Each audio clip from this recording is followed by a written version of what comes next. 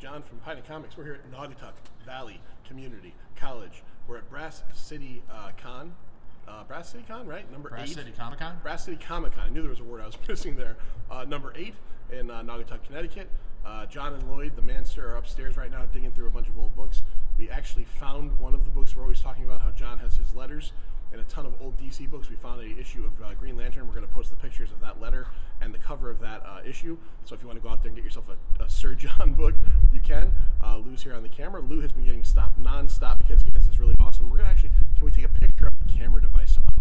I'll take a picture of it later on. That's very meta. It's very, yeah, that's a picture within a picture.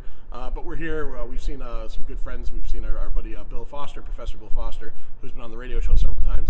And it's about, what, around 12:30 right now. Show goes till 5 o'clock. So if you're sitting at home watching this right now and you're in the central Connecticut area, or anywhere a little further, you can get here before then.